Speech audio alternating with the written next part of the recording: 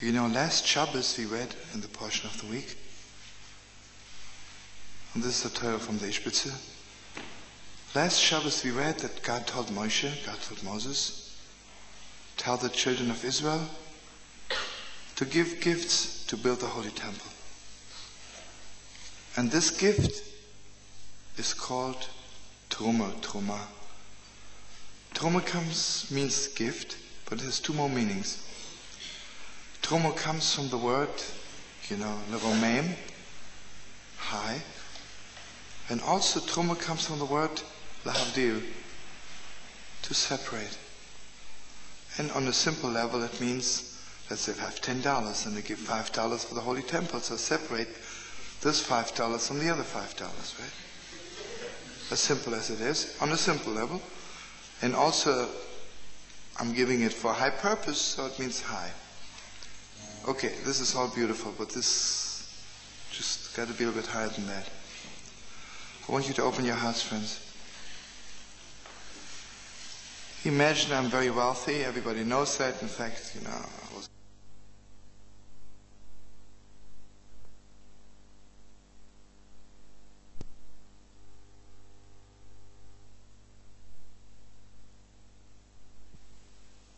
Edison and all. My wife's American Express, should know of it. And also I'm sending my donation for the Holy Temple, and then pay the rest of the bills. How does it sound to you?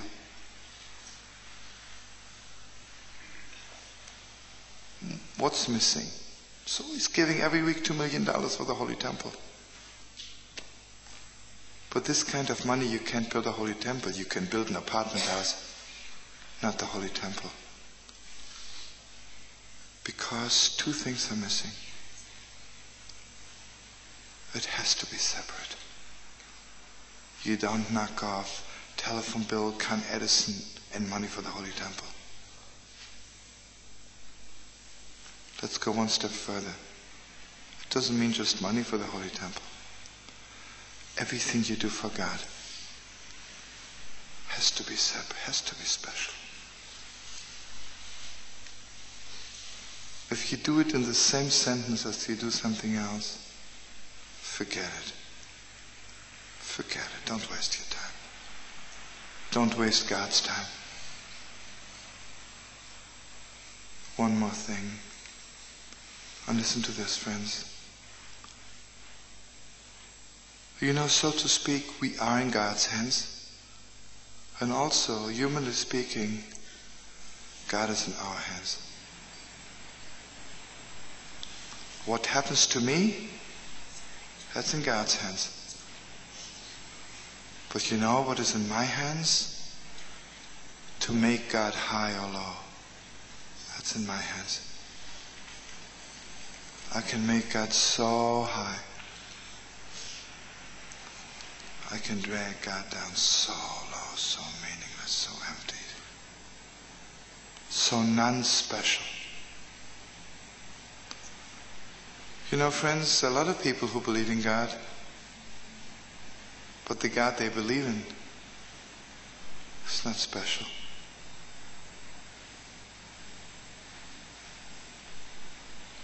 Something, a lot of people are married, and sometimes they stay at the Hilton in Istanbul, sometimes the Hilton Tel Aviv, and they come home. Same thing. And some people, when they open the door to their house, it's so special, it's so special. It's so special. Some people have 2 cars, 2 houses, and 2 children, and what else? And 1 maid, or maybe 2 maids. And some people, they have this also. But you know what? They have 2 children.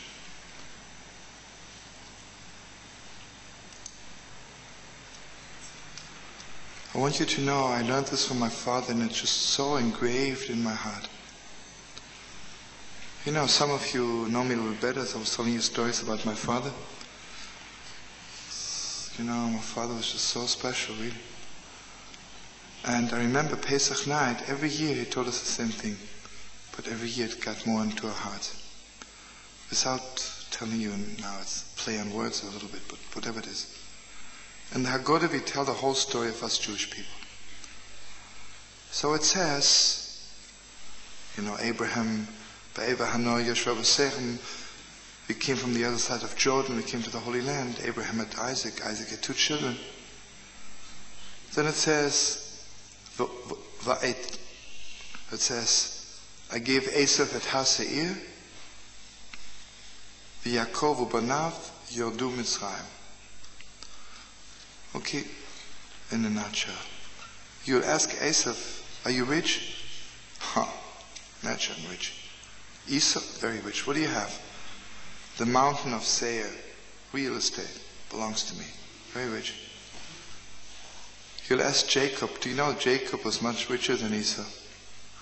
On a money level. But you'll ask Jacob, are you rich? He says, I have 12 children. That's something else. You can ask somebody, what are you doing all day?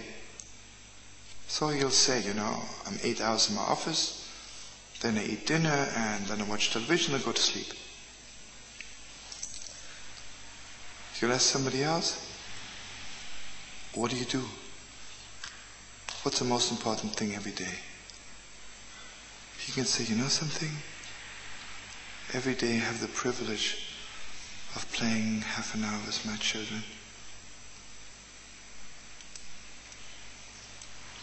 Separate, something else. So open your heart. The Ishbitzer says, listen to this, at this portion of the week, last Shabbos, the essence is that everything I'm doing for God has to be separate. It is not the same as something else. Everything I'm doing for God has to be so high, so special. And this is up to me. This is my choice. God can give it to you. What are you doing with it? I'm sure you feel the same way. I've been in many houses. Say invited for dinner. So then they bring in the children like to knock them off, say hello to the guest. Oh, okay, now you can go back and go to sleep. Good night, hey, honey, good night. Crazy. Those kids, God's compassion should be upon them, Heartbreaking. Sometimes you come to somebody's house and suddenly the children come in and the whole house lights up. It's just so special. So special, so special. Listen, I have watched husbands and wives, you should too. I have seen the wife coming in, the husband doesn't even bother looking up. He says, oh, it's my wife. Mazel tov. And he's eating dinner, so what can you do, It says in the Bible, you're not permitted to look up from the plate. You didn't see it in the Bible? Which version are you reading? Must be the old-fashioned. Listen, I have a letter from Moses writing to God, please take care of the printer. He took out the most important sentence. Anyway. Nothing, And I want you to open your hearts even wider. God cursed the snake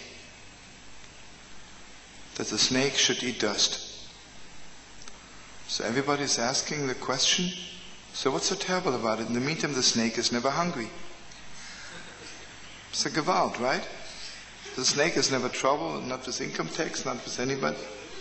the snake has everything she needs. Okay, there are 2 million answers. Let me tell you one. You know what it means the snake is eating dust? That means when the snake eats dust, it tastes like dust. And you can give the most delicious food to the snake. It also tastes like dust. Everything is dust. Nothing. You and I, we have met a lot of snake people in our lives. Everything is nothing. And everything is dust. Everything is a joke. Nothing. These are the snake people. The tree of knowledge people. Then there's the tree of life people. They know the difference between dust and a Friday night challah, right? Something else.